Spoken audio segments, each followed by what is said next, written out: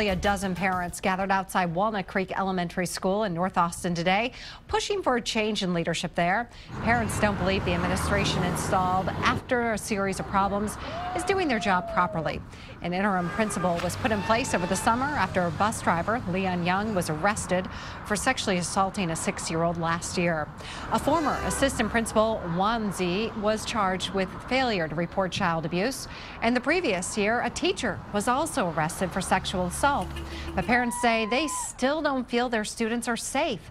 So far, the group has had more than 100 people sign a signature on the petition to change out the interim administrators.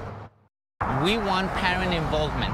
We want them to allow us to get involved in the education of our children. It's a basic right. The parents have scheduled a meeting with the interim administrators for Thursday. We'll, of course, keep you posted on what comes out of those conversations.